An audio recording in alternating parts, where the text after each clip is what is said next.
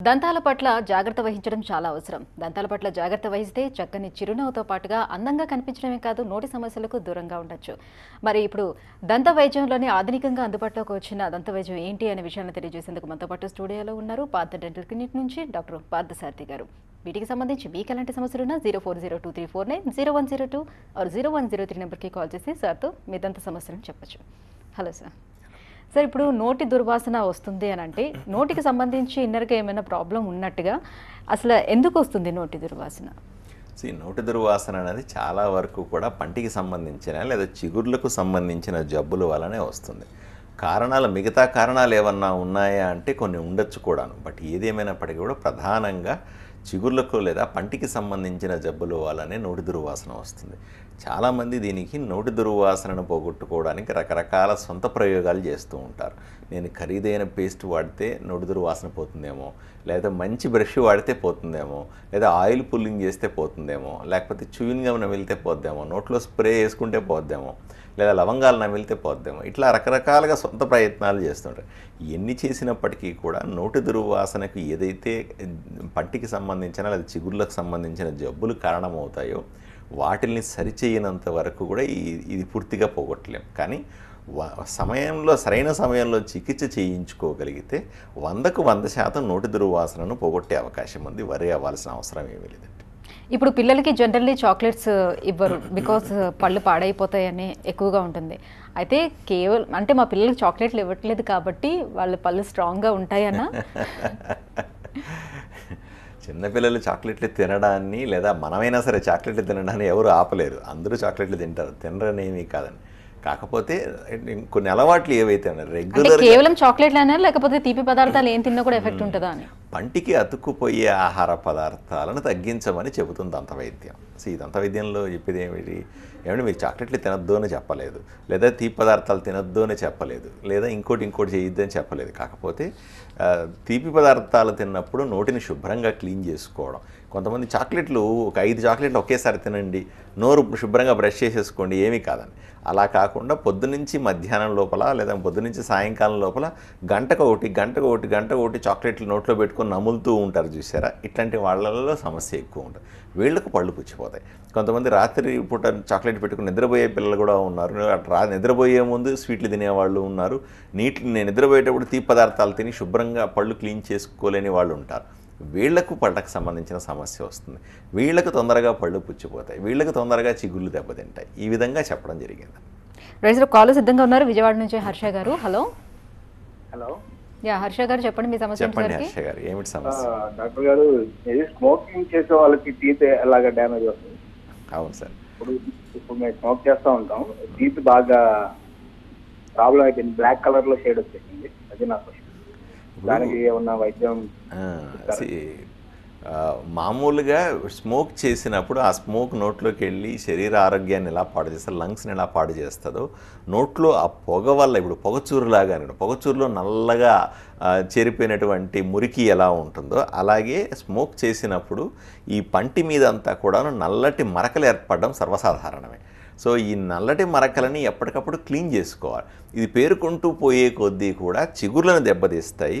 ఎవరైతే రెగ్యులర్గా ఎక్కువగా స్మోక్ చేస్తూ ఉంటారో వీళ్ళకు చిగుర్లకు సంబంధించిన ఇన్ఫెక్షన్లు వచ్చే అవకాశం ఎక్కువగా ఉంటుంది. పళ్ళు బ్రిటిలిటీ వస్తుంది. ఇంకోటి వేడి ఉంటుంది కదండి, ఆ వేడి వల్ల పళ్ళలో కొంత బ్రిటిలిటీ వస్తుంది. పళ్ళకు సంబంధించిన రంగు మారిపోతుంది. బాగా తెల్లగా తలతలా మెరిచే పళ్ళు కూడా అలాగే మారిపోతాయి. అందువల్లే సిగరెట్లు తాగే వాళ్ళు ఎవరైనా సరే ఎప్పటికప్పుడు డాక్టర్ దగ్గరికి వెళ్ళి పళ్ళను క్లీన్ చేసుకుంటూ ఉండాలి. వాటిని స్కేలింగ్ చేయాలి, పాలిషింగ్ చేయించుకోవాలి. ఒకటి క్లీనింగ్తో పాటుగా పాలిష్ చేసుకుంటూ ఉండాలి. చిగుర్లను గట్టి చేసుకునే చికిత్సలు చేసుకుంటూ ఉంటే ఇబ్బంది ఉండదండి. లేకపోతే వీలైనంత వరకు కూడా ఈ స్మోకింగ్ అన్నదాన్ని బాగా కంట్రోల్ చేయాలి. లేకపోతే ఏంటంటే మనం పళ్ళు క్లీన్ చేస్తాం, పళ్ళని గట్టి చేస్తాం, చిగుర్లకు సంబంధించిన చికిత్స కూడా చేస్తాం. తర్వాత మళ్ళీ సిగరెట్లు తాగుతుంటే మళ్ళీ చేరుకుపోతూ ఉంటుంది కదండి. కాకపోతే అందువల్ల ఏమవుతుందంటే ఇటువంటి సమస్యలు ఉన్నవాళ్ళు, ఇటువంటి అలవాట్లు ఉన్నవాళ్ళు మామూలు వాళ్ళకంటే కూడా ఎక్కువ జాగ్రత్తలు తీసుకోవాలి. Okay right. ఇప్పుడు కొంతమంది పళ్ళు పుచ్చిపోయేటప్పుడు దాన్ని క్లీన్ చేయించి క్యాప్స్ పెట్టిస్తారు కదా. సో క్యాప్స్ కూడా అప్పుడప్పుడు ఊడిపోతూ ఉంటాయి, సరిగ్గా ఉండవు. సో అంటే క్యాప్స్ కాకుండా ఇంకా ఆల్టర్నేటివ్ ట్రీట్మెంట్స్ ఏమైనా ఉంటాయా దానికి? అసలు క్యాప్స్ అనేవి ఎప్పుడు పెడతామనేది ఆలోచన చేయాలి. మామూలుగా పళ్ళు అరిగిపోయిన సందర్భాల్లోనూ లేదా పళ్ళు పగిలిపోయిన సందర్భాల్లోనూ, పళ్ళు పుచ్చిపోయి విరిగిపోయిన సందర్భాల్లోనూ పంటి స్ట్రక్చర్ దెబ్బతిన్నప్పుడు మామూలుగా నమిలి తినడానికి వీలుగా పళ్ళను ఏర్పాటు చేయడానికి పంటి మీద తొడుగులు లాంటిది చేస్తారు. ఒకప్పుడు మెటల్ తొడుగులు మాత్రమే ఉండేవి, తర్వాత మెటల్ సిరామిక్ తొడుగులను వచ్చినాయి, తర్వాత జర్కోనియా అని వచ్చినాయి. అట్లా మంచి అడ్వాన్స్డ్ టెక్నాలజీ ఉన్నటువంటి క్యాప్స్ ఇప్పుడు అందరికీ అందుబాటులోకి వచ్చినాయి. ఒకటి. రెండోది ఏంటి, 50-60 సంవత్సరాలు దాటిన తర్వాత చాలామందికి దవడ పళ్ళు అరిగిపోతాయి, సర్వసాధారణం అది. అరిగిపోయిన దవడ పళ్ళను కాపాడుకోవడానికి, అరిగిపోయిన పళ్ళకు రక్షణ కల్పించుకోవడానికి ఇటువంటి పంటి మీద తొడుగులు వేసుకుని నమిలి తినే ఏర్పాట్లు చేసుకోవడం అనేది సర్వసాధారణం. దాని గురించి వరి అవ్వాల్సిన అవసరం లేదు. కాకపోతే మీకు ట్రీట్మెంట్ చేస్తున్న వాళ్ళు స్పెషలిస్టా కాదా అని ఒకసారి వెరిఫై చేసుకుని జాగ్రత్తగా చేయించుకుంటే ఈ తొడుగులు అనేది ఎక్కువ కాలం ఉంటాయి, ఇబ్బందులు లేకుండా ఉంటాయి, హాయిగా నమిలి తినడానికి వీలుగా ఉంటాయి. సో కంగారు పడాల్సిన అవసరం ఏమీ లేదండి. రైట్ సార్, మరో కాల సిద్ధంగా ఉన్నారు వైజాగ్ నుంచి కృష్ణ గారు. హలో హలో చెప్పండి కృష్ణ గారు, ఏమిటి సమస్య? హలో హలో సార్, నమస్తే సార్. చెప్పండి కృష్ణ గారు, ఏమిటి సమస్య? సార్ నాకు 32 years సార్ నాది. ఓకే, హలో వింటున్నా, చెప్పండి. టీవీ వాల్యూమ్ తగ్గించేసి మాట్లాడండి కృష్ణ గారు. హలో కృష్ణ గారు, టీవీ వాల్యూమ్ తగ్గించి ఫోన్లో మాట్లాడండి, లేకపోతే కాల్ కట్ అవుతుంది. తగ్గించండి మేడం. చెప్పండి.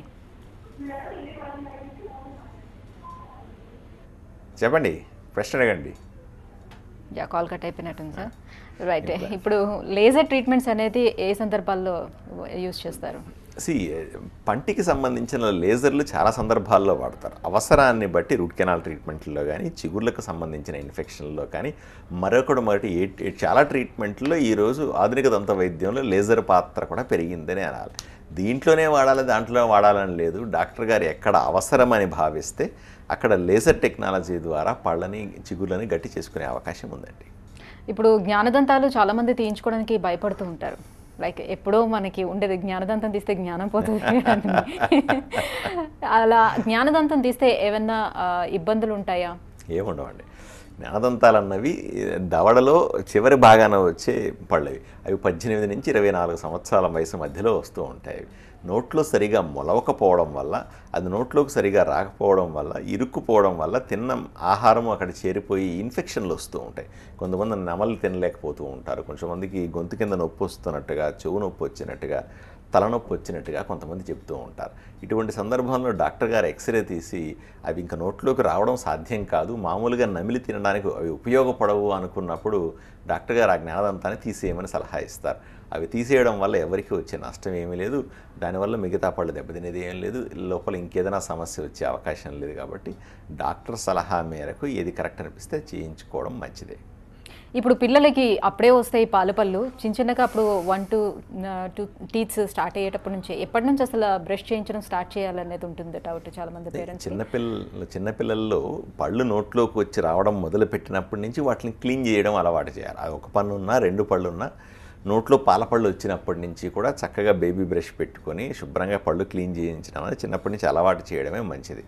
సో అది ఎల్లకాలం ఎవరైనా సరే నోట్లో పన్ను రావడం మొదలుపెట్టిన దగ్గర నుంచి అవన్నీ ఉన్నా, తర్వాత ఆర్టిఫిషియల్ టీత్ పెట్టుకున్నా, ఏమైనా సరే జీవితకాలం మొత్తం రోజుకు 2 పూట్ల బ్రష్ చేసుకోవడం ప్రతి ఒక్కరికి కూడా మ్యాండేటరీ అండి.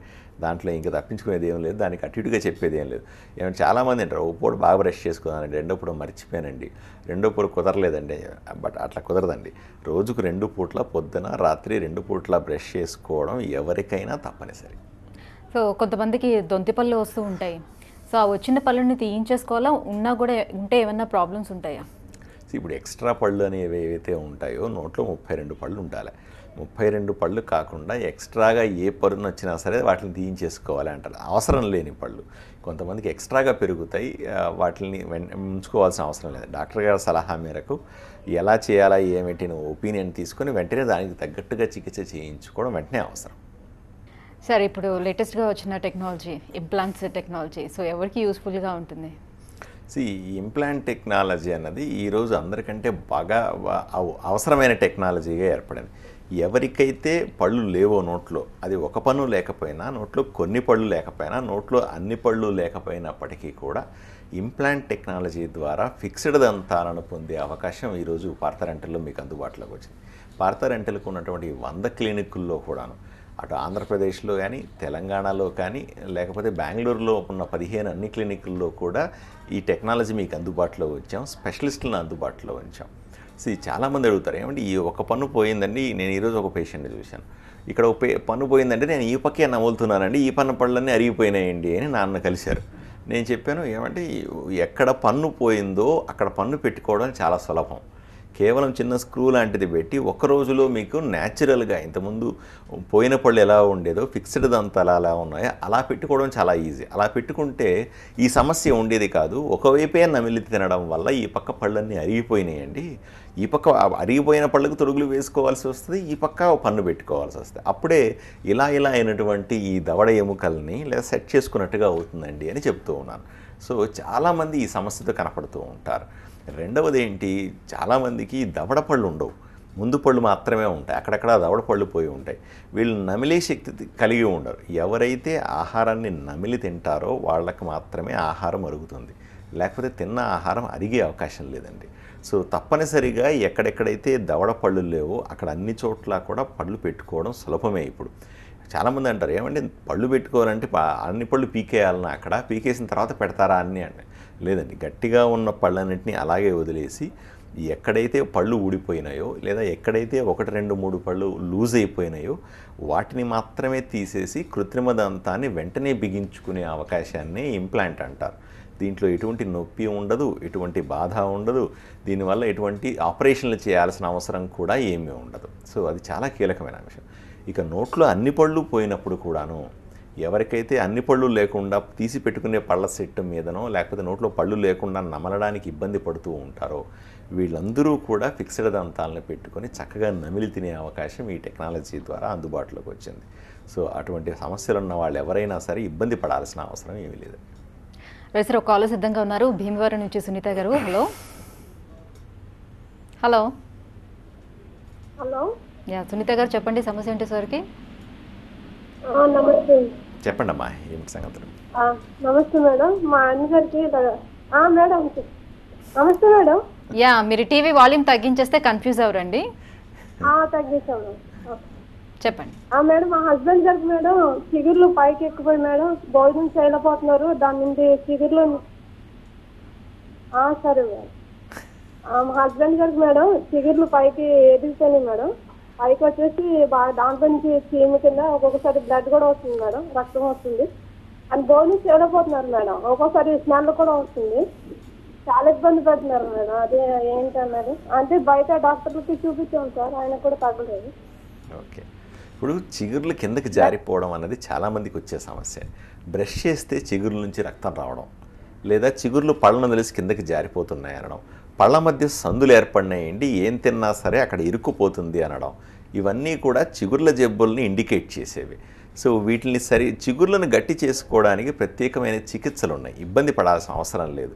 ప్రతి ఒక్కరూ కూడా వాళ్ళు వీళ్ళు అనే సంబంధం లేకుండా ఎవరైనా సరే చిగుర్లను గట్టి చేసుకోవడానికి పీరియాడికల్గా ట్రీట్మెంట్ చేసుకోవాలి. నేను చాలామంది అనుకుంటారు నాకు ఆరోగ్యంగా ఉన్నానండి అంటారు, మరి కొంతమంది చెప్తారు అసలు నాకు నొప్పి లేదండి, ఎందుకు ట్రీట్మెంట్ చేసుకోమంటారు మీరు చిగుర్లకు అంటారు. ఎందుకు కారణం ఏమిటంటే చిగుర్లకు సంబంధించిన జబ్బుల్లో ఎటువంటి నొప్పి బాధ ఉండదు. చాలామందిని గమనిస్తే మనకు ఏమంటే చిగుర్లు కిందకి జారినట్టే ఉన్నాయండి, వెంటనే పళ్ళు వదిలేకపోయినాయి సార్ నాకు తెలియదు అని చెప్తూ ఉంటారు.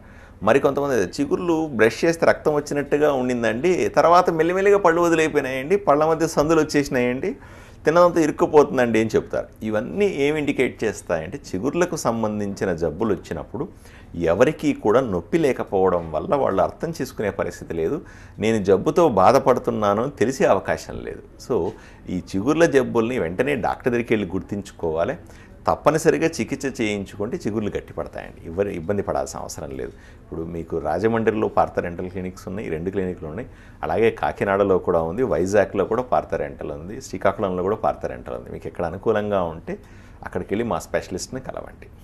సార్ ఇప్పుడు చిగుర్ల చుట్టూ వాపు కూడా చాలా మందికి వస్తూ తగ్గుతూ ఉంటుంది కదా, సో ఎందువల్ల అది వస్తుంది? అది చిగుర్లకు సంబంధించిన వ్యాధేనా లేకపోతే ఇంటర్నల్గా ఏమైనా ప్రాబ్లం ఉంటే అట్లా వస్తూ తగ్గుతూ ఉంటుందా? ఏం లేదండి, చిగుర్లకు సంబంధించిన జబ్బులు ఉంటేనే చిగుర్లలో వాపు కానీ చిగుర్లలో చీము చేరడం కానీ చిగుర్లు కిందకి జారిపోవడం కానీ, చిగురులో ఇన్ఫెక్షన్ కానీ ఇవన్నీ కూడా డెఫినెట్గా జబ్బు ఉన్నప్పుడే వస్తాయండి. ఆరోగ్యంగా ఉన్న చిగురుల్లో ఎటువంటి సమస్యలు ఉండే అవకాశం లేదు. ఇప్పుడు చాలామంది లేడీస్ డెలివరీ అయిన తర్వాత కొంచెం పళ్ళు వదిలవటం, పళ్ళ మధ్యన గ్యాప్ రావడం జరుగుతుంటుంది కదా, ఆ తర్వాత అంటే ఆ స్టేజ్లో కూడా వాళ్ళు క్లిప్స్ పెట్టించుకుంటే సెట్ అవుతుందా? అవునండి, డెఫినెట్గా అండి. ఏ వయసులో వాళ్ళైనా సరే, సాధారణంగా ఆడవాళ్ళలో ఎందుకు డెలివరీ తర్వాత అలా అవుతుందంటే, ప్రెగ్నెన్సీలో ఉన్నప్పుడు వాళ్ళకు వచ్చే హార్మోనల్ హెచ్చుతగ్గుల వల్ల చిగుర్లకు సంబంధించిన ఇన్ఫెక్షన్లు వచ్చి దాన్ని సరైన టైంలో పట్టించుకోకపోతే పళ్ళ మధ్య సందులు వచ్చేయడమో, ఎత్తుపళ్ళు వచ్చినట్టుగా తెలియడమో జరుగుతుంది. వీటికన్నింటికి చికిత్సలు ఉన్నాయండి. ఈ పళ్ళ మధ్య సందులు వచ్చినా, ఎత్తుపళ్ళు వచ్చేసినా మీరు చెప్పినట్టుగా క్లిప్పులు వేసుకోవచ్చు, క్లిప్పులు లేకుండా ఆల్టర్నేటివ్ ట్రీట్మెంట్ చేసుకోవచ్చు. మీకు ఎటువంటి చికిత్స అయినా చేసుకునే అవకాశం ఇప్పుడు డెఫినెట్గా ఉందని చెప్పచ్చు. రైట్ సార్, ఇప్పుడు ఈ డెంటల్ ట్రీట్మెంట్స్కి సంబంధించి అవేర్నెస్ కోసం మరి ఏమైనా క్యాంపెయిన్స్ నిర్వహిస్తున్నారా? ఇప్పుడు పార్థ డెంటల్లో ఈ 100 బ్రాంచ్లు ఏవైతే ఉన్నాయో, పార్థ డెంటల్ 100 బ్రాంచ్లు కూడాను ఆంధ్రప్రదేశ్లో ప్రతి ఒక్క జిల్లా కేంద్రంలో ఉంది, తెలంగాణలో ప్రతి జిల్లా కేంద్రంలో ఉన్నాయి, హైదరాబాద్లో 32 పార్థ డెంటల్లు ఉన్నాయి, అలాగే బెంగళూరులో 15 పార్థ డెంటల్ క్లినిక్స్ ఉన్నాయి. వీటిలన్నింటిలో కూడాను అవేర్నెస్ మంత్గా డిక్లేర్, ఇప్పుడు సెలవులు నడుస్తున్నాయి, పిల్లలందరూ ఇంటి పట్టున ఉంటారు, అందరూ కొంచెం ఫ్రీగా ఉంటారన్న ఉద్దేశంతో ప్రజల్లో అవగాహన పెంచడానికి వీలుగా ప్రత్యేకంగా అవేర్నెస్ మంత్ అని క్రియేట్ చేస్తున్నాం. సుమారుగా మేమేమంటున్నాం, ఒక 50,000 మంది కుటుంబాలకి దంత సమస్యల పట్ల అవగాహన పెంచాలా అన్నది మా ఉద్దేశం. సో రోజుకు 10 మంది పేషెంట్లను తీసుకొని మేము వాళ్ళ కుటుంబాలతో సహా రమ్మని చెప్పి ఎటువంటి ఫీజు తీసుకోకుండా, ఎటువంటి కన్సల్టేషన్ ఫీజు, స్పెషలిస్ట్ ఫీజులు ఏమీ లేకుండా వాళ్ళ నోట్లో ఉన్న సమస్యలన్నింటినీ చెక్ చేసి అత్యాధునిక ఇంట్రాఓరల్ కెమెరాలన్న పరికరాలతో వాటిని స్క్రీన్ మీద చూపిస్తూ వాళ్ళ నోట్లో వస్తున్న మార్పులని ఎప్పటికప్పుడు వాళ్ళకి చెప్పగలిగితే, ఇంట్లో ఉన్న వాళ్ళ సమస్యలన్నీ వాళ్ళకి చెప్పగలిగితే ఎందువల్ల జబ్బులు వస్తున్నాయి, దాన్ని నివారించడానికి తీసుకోవాల్సిన జాగ్రత్తలు ఏంటి, చికిత్సలు ఏ విధంగా ఉంటాయి అన్న విషయాన్ని అవగాహన కల్పించే ప్రయత్నం చేస్తాం. ఇలాగా 50,000 కుటుంబాలకు ఈ నెల రోజుల్లో మేము అవేర్నెస్ కల్పించాలి, అవగాహన కల్పించాలి అనే ఒక లక్ష్యాన్ని నిర్ణయించుకొని పనిచేస్తూ ఉన్నాం. సో కాబట్టి ఎవరైనా ఆ స్క్రీన్ మీద కనిపిస్తుంది చూసారా, ఆ నెంబర్ 41420000 అనే నెంబర్ కనిపిస్తుంది. ఆ నెంబర్కు ఫోన్ చేసి మీకు మా పార్థ డెంటల్ క్లినిక్లు 100లో మీ ఇంటి దగ్గరగా ఉంటే మీకు దగ్గరగా ఉన్న పార్థ డెంటల్ ఎక్కడుందో అడ్రస్ తెలుసుకొని మీరు అక్కడికి వెళ్ళి హ్యాపీగా మీ కుటుంబంతో వెళ్ళి ఈ అవగాహన కార్యక్రమంలో పాల్గొనవచ్చు. డాక్టర్లు మీతో కూర్చొని మీ సమస్యలన్నీ అడిగి తెలుసుకుంటారు. వాళ్ళు మీ నోట్లో జరుగుతున్న మార్పులు కానీ, జబ్బులు ఎందుకు వస్తున్నాయి, మీ నోట్లో జరుగుతున్న మార్పులు ఏమిటి అని కెమెరాలతో ఎక్స్ప్లెయిన్ చేస్తారు. దానికి ఎలా నివారించుకోవాలా అన్న విషయాన్ని తెలియజేస్తారు. ఇవన్నీ తెలియడం ద్వారా ఎంతో కొంత అవగాహన పెరిగి ప్రజల్లో కనీసపు జాగ్రత్తలు తీసుకుంటారని మా ఉద్దేశం. ఎందుకంటే 100కు 100 మందికి కూడా దంత వైద్యం అవసరం ఉంటుంది. కాకపోతే 4% మంది మాత్రమే డాక్టర్ని కలుస్తూ ఉన్నారు. మిగతా వాళ్ళందరూ జబ్బులు లేవనుకుంటున్నారు. జబ్బులు అందరికీ ఉంటాయండి. ఎందుకు పోరు మరి డాక్టర్ దగ్గరికి అంటే అవగాహన లేకపోవడమే, వాళ్ళు జబ్బుతో బాధపడుతున్నారని తెలియకపోవడమే. ఈ రకమైన అవగాహన కల్పించడం మా బాధ్యతగా మేము అనుకుంటున్నాం. రైట్ సార్, ఈ రోజుల్లో ప్రతి ఒక్కరికి దంత సమస్యలు లేని వాళ్ళు అంటే ఎవరు ఉండరు. ప్రతి ఒక్కరికి ఉంటుంది, చిన్నవాళ్ళ నుంచి పెద్దవాళ్ళ వరకు. అయితే వాళ్ళు అది క్రానిక్ అయిపోయేంత వరకు వెయిట్ చేస్తూ ఉంటారు, స్టార్టింగ్ స్టేజ్లోనే రారు. సో క్రానిక్ అయిపోయేటప్పుడు ఆటోమేటిక్గా ట్రీట్మెంట్ కాస్ట్ కూడా పెరిగిపోతుంది, రైట్? సో ఇప్పుడు డెంటల్ ట్రీట్మెంట్స్ కాస్ట్ కూడా చాలా ఉండడం వల్ల కూడా నెగ్లెక్ట్ చేసే వాళ్ళు కూడా ఉంటారు. సో స్టార్టింగ్ స్టేజ్లోనే వచ్చి చూపించుకోవాలంటే ఆ కాస్ట్ని కూడా భరించే వాళ్ళు ఉండాలి కదా. సో దానికి ఏమైనా ఉందా అవకాశం? అవునండి, చాలామంది జబ్బులు ముదిరిపోయిన తర్వాతనే డాక్టర్ దగ్గరికి వస్తున్నారు. ముదిరిపోయిన తర్వాత డాక్టర్ దగ్గరికి వస్తే ఎంతో కొంత ఖర్చు అవ్వడం సర్వసాధారణ. జబ్బు తప్పని పరిస్థితిలో వచ్చినప్పుడు ఇంకా అన్ని లాస్ట్ రిసార్ట్గా డాక్టర్ దగ్గరికి వచ్చినప్పుడు ఎంతో కొంత ఖర్చు అవుతుంది.